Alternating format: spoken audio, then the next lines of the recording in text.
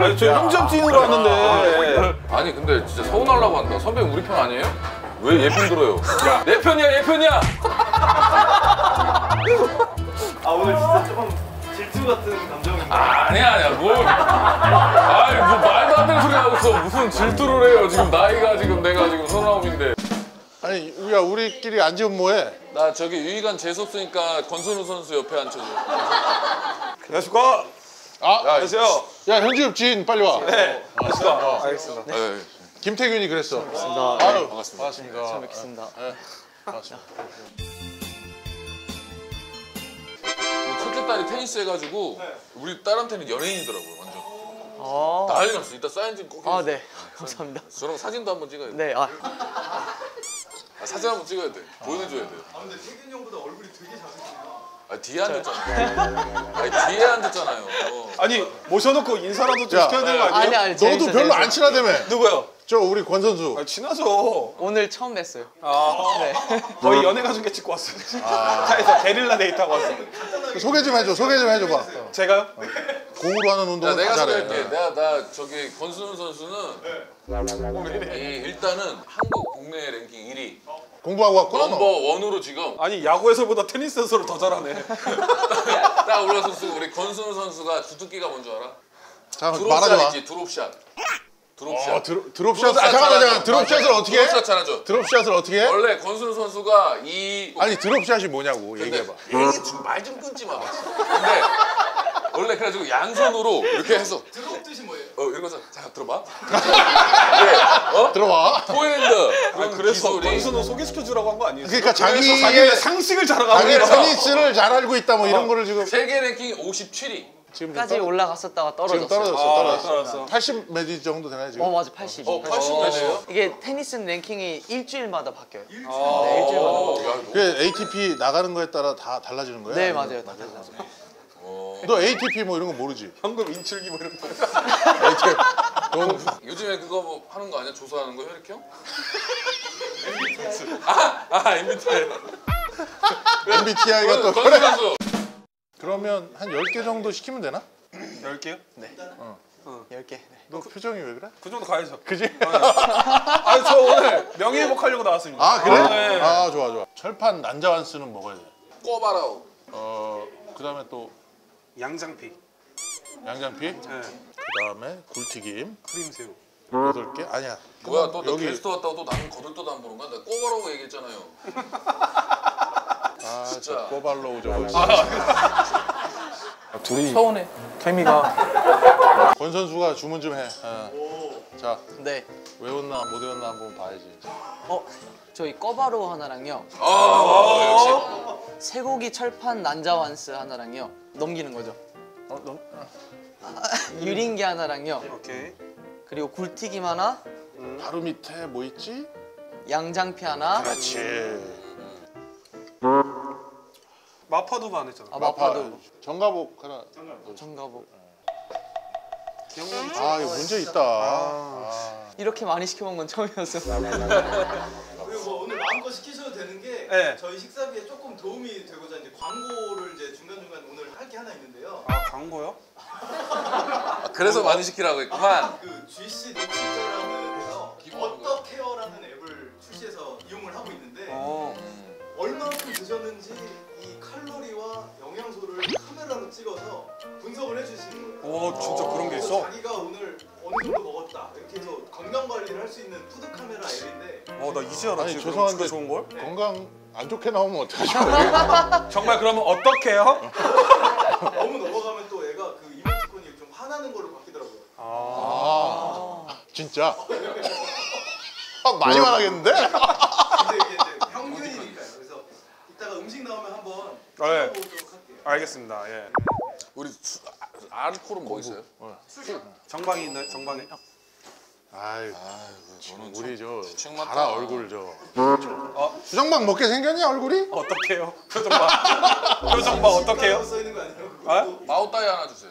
아니요 저 죄송한데 마우타이가 얼마예요? 얼마나 많이 여는 거예요? 최소 50만 원.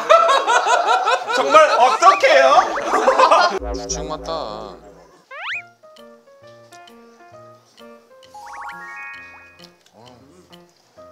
자, 이거 푸드카메라 누르고. 푸드카메라. 아침, 점심, 저녁. 오후 간식인가 우린? 아니죠, 저녁인가요? 네. 아니 간식까지 디테일하게 돼 있네. 사실 이 음식을 먹을 때 칼로리가 몇인지는 알고 먹기 쉽지 않잖아요. 그렇지. 근데 이걸 찍으면은 바로 칼로리가 나오는 거 아니에요? 얘가 양장피래. 근데 네. 이게 197칼로리 아, 그냥. 그거를 1인분으로 했을 때. 아 이거에 전체를 한 게 아니라. 영양 정보도 있네. 좀 다른데? 199칼로리인데 이거 왜 틀린 거야? 네? 왜 나는 199. 넌 조금 더 먹게 생겼잖아. 짱. 이거 덜을까요 어떻게? 아, 이거 좀 비벼서 많이 먹어.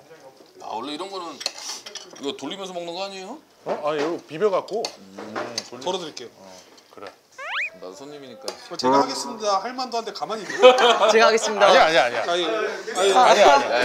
세계를 나도 게스트야. 야, 너는 노비야. 무슨 네가 게스트야. 그 저번에 노비라고 하더만. 너 노비. 나도 게스트라고. 내가 언제 했나? 노비. 너는 다 식구로 생각하는 거야. 선배님 더는 건 제가 하겠습니다. DJ 같은데요? 다 비벼놨더니 갖고 와서 찍어.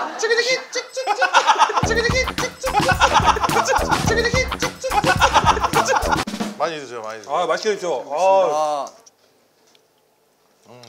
아우 좋아. 뭐 덜을까요? 아니야. 침착해, 괜찮아. 양장피. 양장피 좋아하는구나. 너 약간 양장피랑 잘 어울리는 것 같아, 네가. 제가요? 왠지 모르겠는데 양장피랑 잘 어울리는 것 같아. 아니 아버지 따라서 축구하러 갔다가. 네, 맞아요. 저 원래 축구 했었다가 테니스로. 축구 선수. 축구 했으면 오늘 월드컵 가 있을 수도 있겠네. 그죠. 카타르에. 오늘 수아레즈 죽었죠, 저한테. 오.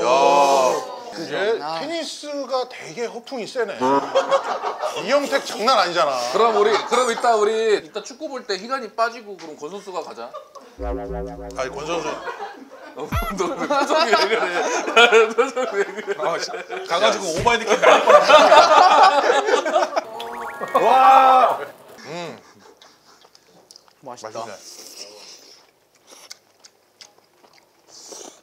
소스가 맛있네. 맞아. 맛있어요. 이 소스 조율을 잘하셨어. 맛있다. 맛있네. 아니 복귀했던데? 허리 아픈데. 경현 선수. 정현이 3일 상고. 거기가 농구팀이 있거든. 하승진 나온다. 하승진, 뭐 강혁 이런. 3일 꽃게. 대전에도 있어. 3일 꽃게. 꽃게집. 3일 꽃게? 이게 웃겨? 너 이런 거 좋아해? 야 이런 거는 계속 날릴 수 있지. 되게 잘 맞네. 왜 이렇게 좋아한다고? 이건 뭐야? 오양장육. 아우 예. 그렇죠, 오양장육. 좋아. 138칼로리. 근데 지금 보니까 이게 좋은 게 뭐 이겨내. 단백질하고 지방은 웃고 있어. 네, 그러니까 그건 괜찮은 것 같아요. 근데 탄수화물이 이제 우는 표시. 아니 이거를 근데 어떻게 분석을 하지? 이게 데이터가 엄청 많아야 될 것 같은데. 좀 음식을 알아본대요. 신기하다 진짜. 근데 맛있다. 아니야. 난 하는 척하지 말고 앉아 있어. 아니 너는 파를 좋아한다 그래갖고 내가 파를 많이 했어. 요번엔 조금 그랬다. 파요? 아니 카메라 좀 줘보세요. 저기 한번 찍어보게. 오양장육이라 나오나 샐러드로 나오나. 지금 이거. 샐러드야 샐러드. 거기 뒤에 이렇게 잘 파헤쳐봐. 숨구름 찾기처럼 안에 고기 다 들어있어. 진짜 맛있겠다.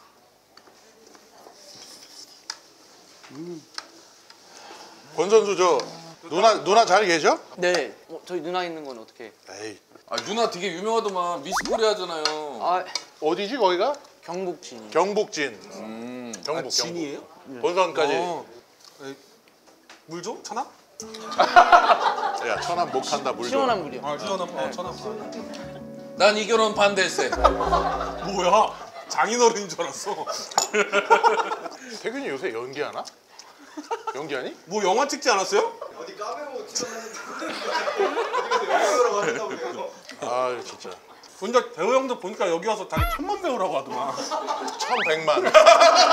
너 잠깐 나온 거 같다. 영화가 같은데 이렇게 발 들여보지 못한 이 두 분은 얘기하면 나는 그렇지만 얘는 뭐 나가려고만 하면 충분히 나가지. 한산 뭐 이런데?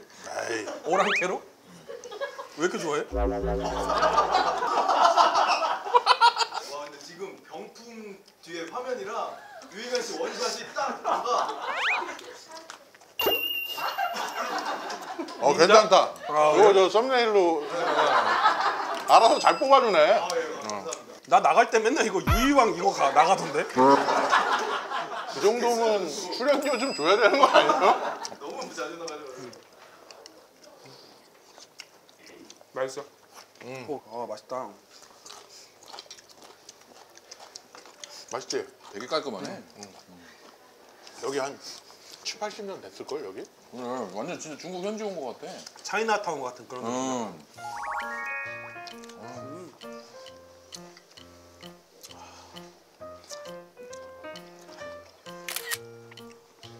어디야 이거지? 네, 그 카메라 오른쪽 아래. 마파까지 오니까 예. 어떻게 됐어요? 애가 완전 화나는데요? 몰랐구나. 벌써요? 세 개째인데 먼저 빨개지면 탄수화물이 부족인데? 야 이거 진짜로 이거는 애 지금 얼굴 터지기 일보 직전이다. 지금 난리나. 완전 장난 아니야. 두부가 단백질이잖아 저게. 그래서 단백질이 많으니까. 근데 다른 양념이랑 이런 것 때문에 기름져서. 네, 기름져서. 그렇지 기름기가 둥둥 떠 있어서 그런가 보다. 그리고 이게 먹을 때 이 고기가 이 씹히는 식감이 좋죠. 네, 잘 먹겠습니다.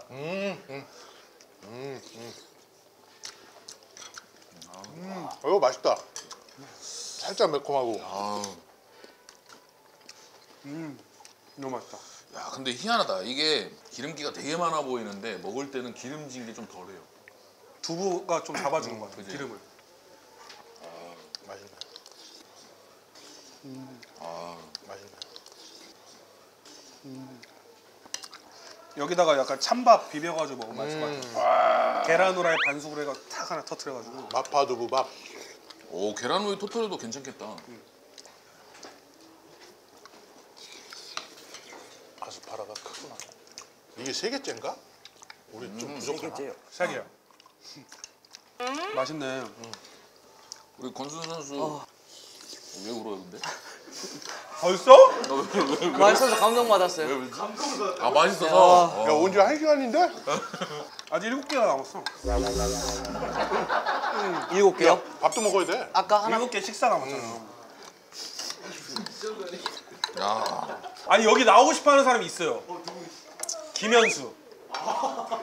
진짜로 이거 완전 찐팬이래. 진짜로요? 걔 근데 진짜 잘 먹어요. 그럼 같이 한번 나오실래요? 진짜? 너 겉절이야 나는 뭐? 맨날 뭐 가이드야? 운동부 들이었어요? 누구 나오면 나는 뭐 맨날 아니 근데 유희관 선수가 너무 보고 싶으니까. 제가 불러만 주시면 언제 오죠? 야, 여기서는 너를 식구라고 생각해. 왔다. 와. 마요네즈 마요, 마요.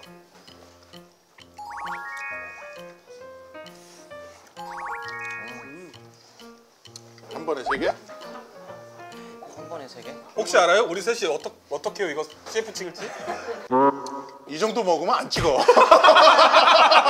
맨날 화나 있는데 어떻게 찍냐? 장난 아니야, 빨개 그냥. 아니 그냥 얘 터지겠어 이제. 이게 예 그러게 이거. 미안합니다. 예, 죄송합니다. 예.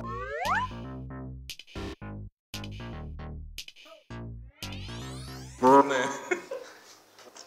더우면 벗어. 안에 아무것도 안 입었어요. 그러니까. 와우. 그럼 야 우리 벗으면 그래서 벗으라는 거야. 벗으면 200만 찍겠다. 와 몸이 살벌해. 아니 와. 아무것도 못 보고. 네 그래. 이소룡이야 이소룡. 근데 닮았다 이소룡. 약간 비슷하다. 이소룡 닮았네. 이소룡 드렸었어요 한번. 오. 재키춘? 앞에 네. 한번 해줘. 초대꾸해 한번 해줘. 그거 좋다. 한번 된 거야. 초대꾸해 한번 해줘. 내려놔.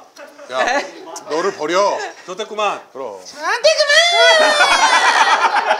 야, 이소룡이 너무 부었다 여기. 빨리. 그래.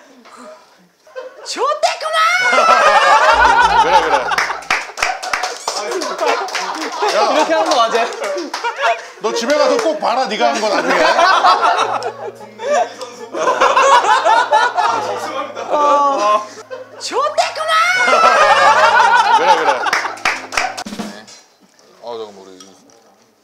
소스 매력적인데?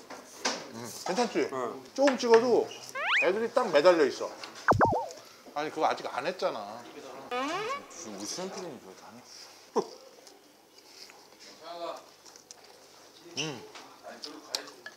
와, 튀김 모습이 바삭한데 안에가 되게 탱글탱글 건데 고기가. 찹쌀 들었나? 약간 찹쌀 들어가야지. 튀김 맞아? 입에? 너무 맛있어요. 다 맛있는 것 같아요 그냥. 막 진지한 얘기 이런 게 막 되게 궁금했었는데 선수 시절 때 몸 관리 어떻게 하셨는지 물어봐. 이런 막 그러니까 옛날에 운동 선수 때 어떻게 그냥 다 그런 내서- 경험담 이런 게 좀 궁금해. 태균이 형은 밤에 닭 2마리 시켜서 먹으면서 게임하고 뭐 이렇게 몸 관리 되게 잘하고 뭐 부산 내려가면 이대호 선수랑 만나서 맥주 한 잔 먹고 이런 거 잘했대. 그지 태균아? 아, 일단 먹는 거 잘 먹어야 돼요. 운동선수는 먹는 게 엄청 중요합니다. 대신에 이제 운동도 당연히 이제 운동을 알아서 당연히 많이 하니까 또 코치님들도 코치님이 외국 분이시더만요. 한국 분이신데 미국에 그냥. 아는 척은 이제 그만해주시고. 이름 그게 문제예요. 아는 척하는 거. 아니 이름이 외국 이름이더라고. 그럼 유희관 선수는 농구 선수로서 한번 말씀 좀 해주시죠. 뭐 아까 태균 형이 말했지 잘 먹는 게 중요하고 약간 마인드를 약간 좀 긍정적이게 가져가는 게 좋은 것 같아요. 뭐 하루 못했다고 해서 거기에 너무 얽매이지 말고. 얘네는 하루 못하면 떨어져. 응?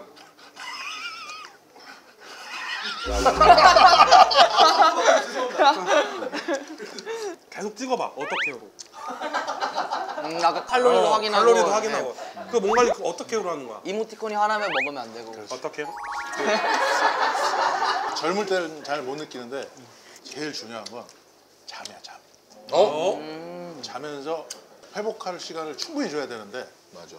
잠을 제대로 안 자고 뭐 아무리 잘 먹어봤자 아무 의미가 없어. 잠을 맞아. 잠이 제일 중요해. 그 다음이 이제 먹고. 근데 먹는 것보다 더 좋은 게 휴식. 잠 충분히 자는 거. 감사합니다. 유린기. 좋아. 유린기도 읽어? 유린기 잘 모를 것 같아. 얘가. 저 근데 죄송한데 이 전화 화나서 이거 더 써도 돼요? 얼굴이 지금 장난 아닌데? 아 그래요? 오징어 튀김. 얘를 보면 고추가 이렇게 올라가 있으면 유린기로. 유린기! 대박! 유린기! 나왔어요? 사진을 잘 찍으시나 보다. 깜짝 놀랐어 진짜. 이야 유린기! 이거 봐 고추가에 올라가야 돼 유린기는. 와. 저 접시. 저.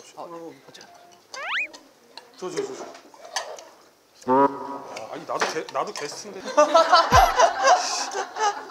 희광이 좀 잘해주세요. 너무 좋아합니다. 아닙니다.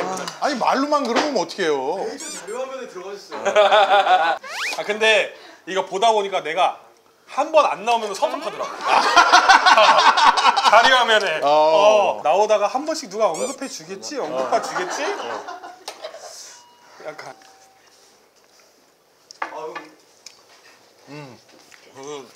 야 유린기도 맛있다. 새콤달콤하고.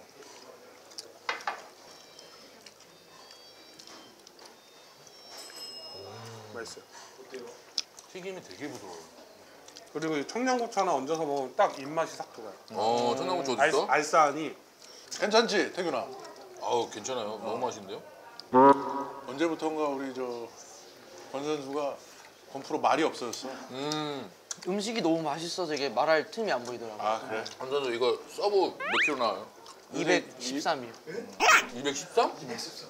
그러면 희관이 같이 130, 120 나오는 그런 공들은 실밥까지 다 보고 저렇게. 실밥 개수 세진 않지? 아이고 이렇게 몇 개까지 세? 올 때까지 쫙 실밥 보고 딱 치는데 솔직히 150은 여기서 손 놓는 순간 배트가 나가야 돼. 스타트를 같이 해야 돼? 그 거의? 감으로 고려해야 되거든요. 근데 테니스도 200kg가 넘으면 예측해야 돼요. 실제로 치는 거예요? 네. 이거 알고 가는 게 아니고. 서브 받을 때 네. 서브 넣는 폼 보면 되게 멋있을 것 같아요. 한번 해주면 안 돼요? 여기서요? 아니 서브 넣는 폼들이 되게 멋있다고 테니스 선수들이. 서브를 시작을 해서 이렇게 올라와서요. 오. 이제 이걸 칠 때 점프를 해야 돼요. 오. 아니, 그거를 보여달라고 지금 네, 말로 하는 게 말로 하는 게 아니라. 바로 닿는 거 아니에요 그럼? 점프하고 좆대꾸만 해. 좋댔구만. 그렇게 아니 좋댔구만. 그렇게 아니 너무 높아. 잘하네 진짜. 다시. 야 형들이 시키는 거 다 안 해도 돼. 그러니까 요거까지만 하고 다음부터 안 하자. 네. 요거까지만. 서브 딱 한다.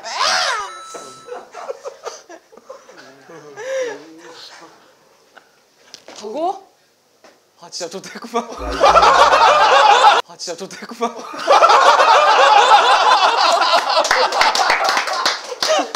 진짜 좋댔구만. 아 욕한 줄 알았어. 잘했어. 난자 완승. 너무 좋아. 아 좋아. 이거 직접 다진 거 같은데요? 응. 그럼 고기를 다져서. 진짜 다져가지고 틀려요. 떡갈비 같다. 난장스 좋아.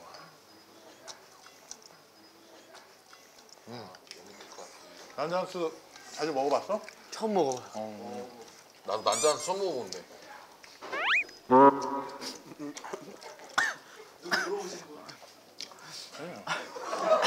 혼잣말을 크게 한 거야. 꼴보기 싫어 저거. 이거 뭐 고추는 살짝 푸니까 없네. 어떤 거? 이거 진짜 좀 근데 되게 잘 먹네. 요리를 잘하네. 맛있어. 태균아 이거 잘 시켰어. 우리 맛있어. 권선우 선수도 시켰어요.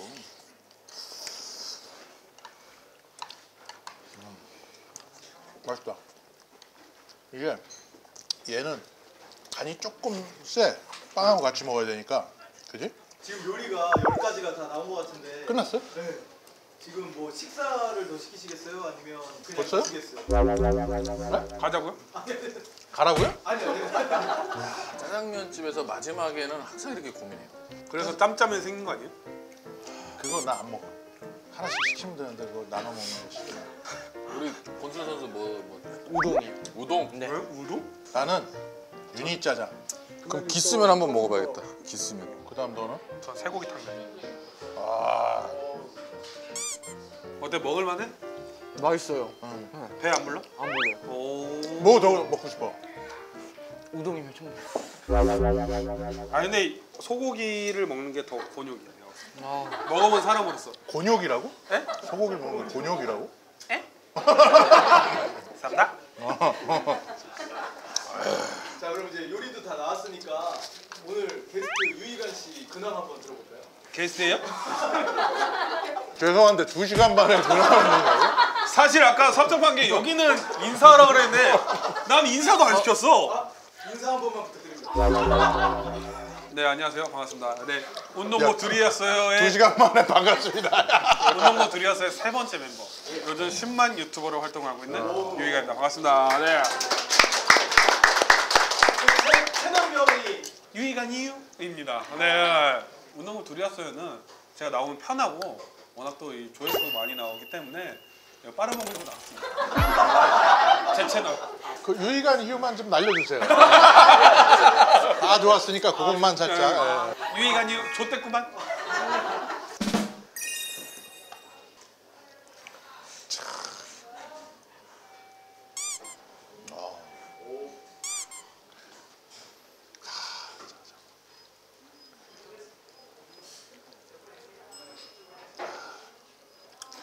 유니짜장은 왜 유니예요? 고기. 바로 들어가서. 기스면은 왜 기스면이야? 먹다가 기스나니까.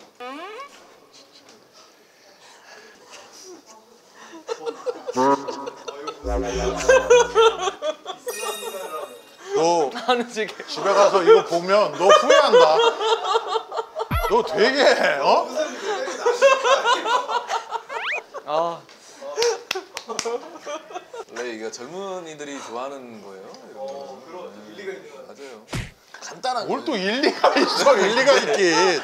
그냥 아 진짜. 간단히 생각해서 심플하면서 웃긴 거 이런 걸 좋아하거든. 뭐 머리 쓰고 이러는 거 싫어해가지고. 아 국물 맛있겠다. 맛있어요. 잘 시켰어.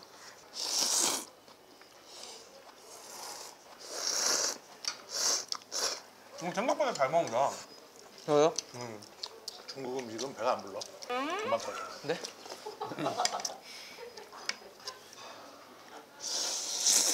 아, 장군감이다 진짜.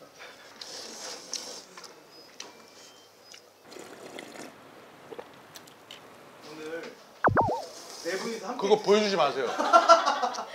네 분이서 드신 거예요. 한번 읽어봐 주실래요? 안 보여요. 아 진짜로? 2만 칼로리? 21,017 칼로리. 네 분이 드신 게 이제 성인 남자 평균 7.817을 1717을 먹었네. 아니 근데 이게 예. 좋네. 그림이 다 남아 있어. 그 음식 야, 사진 뭐 이렇게 많이 먹냐? 이 그거 정도 메뉴판 아니에요? 그러니까. 먹고 싶지 않네. 괜찮아? 멍해요. 어? 멍해요. 멍해? 음식 먹고 취한 적은 처음인 것 같아요. 취했다고요? 네. 이제 어딜 보시는 거죠? 건프로. 네. 저 희관이 형은 네. 이제 다음 게 하러 갈 거야.